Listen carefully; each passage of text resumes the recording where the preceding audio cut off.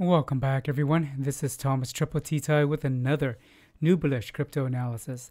Before we dig in and take a look at Bitcoin's daily analysis, sorry this video is coming really late in the day. I've had a really busy day, and it's almost midnight on Monday, so it is a little bit late. But before we dig into take a look at Bitcoin's daily analysis, remember this is for edutainment only and not to be considered as financial advice. Also, I would appreciate it if you could help smash the like, ring my bell, hit subscribe if you haven't, and share your thoughts in the comment section. This will not only show me that what you're thinking and what you're feeling, but also helps promote these easy to understand analysis to help others, especially beginners, so they don't FOMO and also make more informed decisions. So with that, let's dive into the news and then we'll look at the analysis.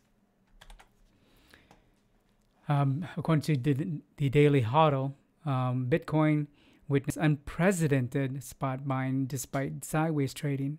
On-chain analysis, Willy Woo. I read this tweet from Willy Woo, and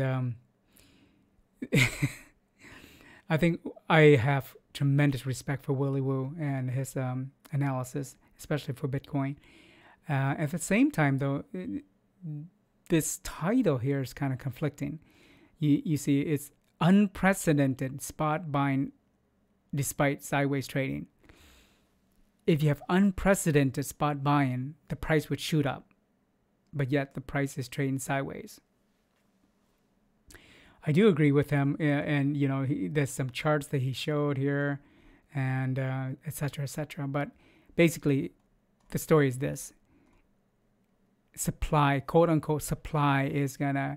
There's going to be a supply squeeze, meaning that eventually supply is going to dwindle and then price is going to shoot up. I just don't know about this unprecedented spot buying. You know, I think there's spot buying, there's spot selling. So that's why the price is moving sideways. It's just not only unprecedented spot buying, because if that was the case, then price would skyrocket. Anyways, give it a read if you want to. It's at the Daily Hodl. According to CNBC, Dorsey, Saylor, and Fidelity and others defend environmental impact of Bitcoin mining in a letter to the EPA. This story basically it's about Bitcoin maximalists and also supporters countering the narrative from some Democrats, called the House Democrats, calling for the agency to investigate environmental effect of crypto mining. It's the same sad story that people either assume or pretend not to know the Bitcoin's impact. They just hear these wild stories but don't look into it. Let me give you a summary. The banking industry alone way surpass Bitcoin's mining use of electricity. Additionally, the U.S. household always-on devices, the total cost of just the U.S. household always-on devices, things like, you know, Google Home or like things that you plug in and they just sit there idling most of the time. You add all those, the power they use, it far exceeds Bitcoin's mining, but you don't hear anything about it, do you? These people are either choose to be uninformed or they just choose to believe certain narratives. So good for them, good for Dorsey, Saylor, and Fidelity for trying to write what people are either mistakenly or just choose not to, or choose to believe certain things. Super frustrating with those people. Here's the current crypto market heat map. Bitcoin, it's mostly red. We got Bitcoin 38.5, down 1.16, dominance 42.15. Ethereum 2.8K, down 0.66, dominance 19.72. That's an interesting dominance there.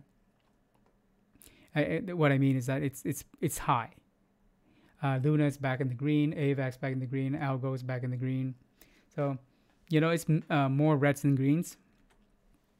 Here's the current crypto market cap, down 1.03 at 1.7 4 trillion. Here's Bitcoin. Market cap $732.6 billion.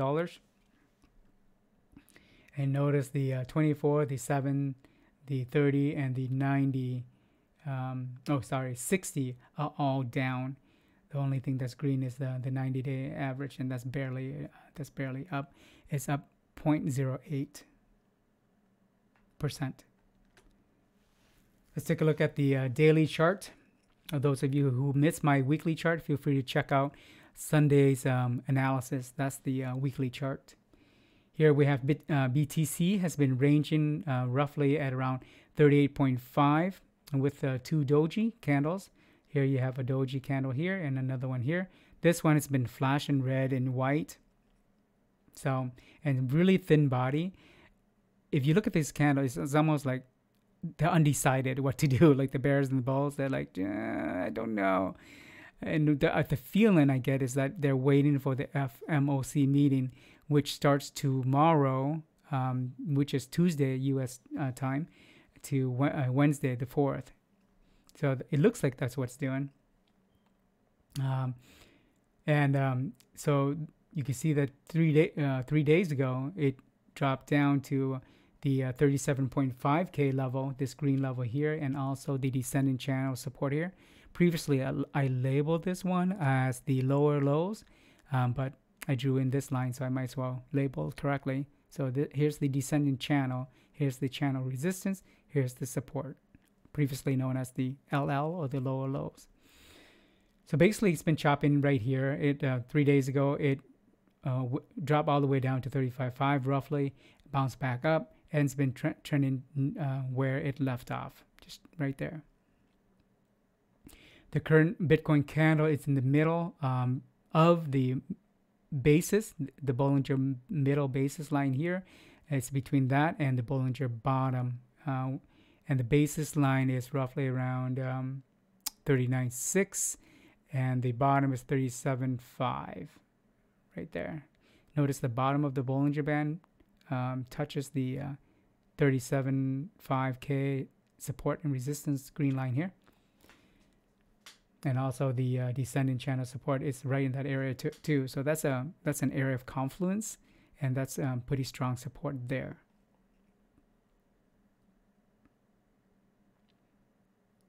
Now, BTC has been below the Bollinger middle basis for 28 days.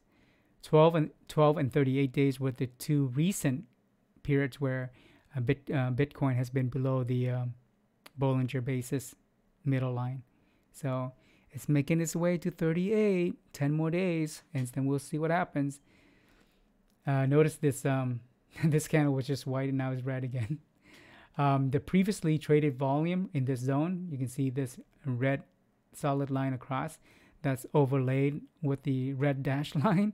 And you can tell over here with the graph or the histogram bars here, this is the highest traded volume level where this candle is currently wicking up toward. The daily volume for the last 5 days, we see that Bitcoin volume has been below the moving average. Only one day, yesterday, was it just right at the moving average. As far as the KDJ is concerned, the white J line of the KDJ crossed slightly above the red and the green lines, just slightly above, and it's kind of rounding off and going sideways almost. And it's currently registering at 32. I gave that a bowl with a crab, a bowl because it's trending slightly up, and crab is rounding off and going sideways. The MACD down here, the white MACD line, currently at negative 1006, continues to trend slightly below the red signal line, but it's curving up towards the signal line again, but not touching it yet. It's printing the 29th consecutive bearish shorter histogram bar, and I gave that a bear. But if it continues this way, it's bullish trending, even though it's bearish printing here. The red RSI line and the blue CVD are trending sideways. Here's the blue line, cumulative volume delta. Red RSI line down below. They both are trending sideways. The The red RSI line is at 42. I gave that a crab. The blue CVD line is at 1.8122 million, and I gave that a crab also. The white momentum indicator continues to trend up, but it's rounding off and almost leveling off here. Registering at negative 920, I gave that a bull and a crab, meaning that it's rising, but it's trending towards sideways. So overall, basically, what do these indicators tell us? Well, I gave it the chart of rating of a double crab here, meaning it's mostly going to crab sideways, which is it's been doing here. But there's bullish tendencies, a little bit of bullish tendencies as viewed by the KDJ here. But it's counter and offset by the MACD here. So yeah, it's going to be crabbing sideways. Summary, intraday, BTC is likely to chop around 38.5K with a range of 37.5 to 39K. 37.5 would be this green support line down here, and 39K would be this red line up here.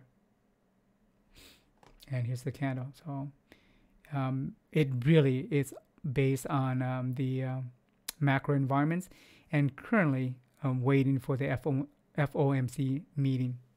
However, Friday could be another interesting day also, because that's when the job data gets released in the US, and that could influence the price here. So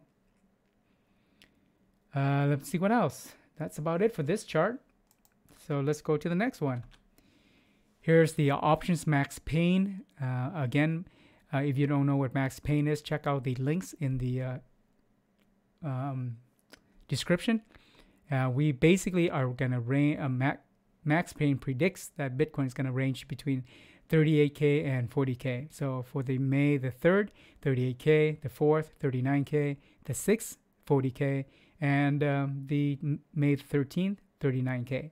Obviously, these can change in the future. And as far as the volume and the open interest of volume, there are contracts that have been filled already, and open interests are contracts that are still open and pending. As you can see here, for May the 3rd, there were more contracts were filled with calls. So calls are the options to buy, but not the obligation. So there were a lot more calls for the 3rd, that contracts that have been closed already. But if you look forward, like May the 6th and the 4th here, there are more volume for puts. Puts are contracts that are that give them the option to sell, but not the obligation to sell. There are more puts there. If you want to, you can think of the green of the calls are like bullish, and the red or the puts are like bearish. Bears or bulls, yeah. But if you look at the open interest, very low amount here in open interest. Maybe the 6th is slight higher, but really nothing to write home about. And so, in my opinion, the max pain price is not going to matter that much. Still going to be a macro environment dictating what's going to happen with price. Here's the heat map for Bitcoin.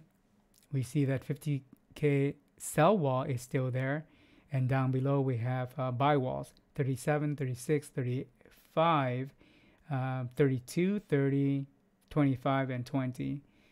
So, and down below here we have CVD shown in the recent few hours here. It's been more aggressive market buys. Not totally maxed out, but about 2/3 of the way there as far as the aggressiveness.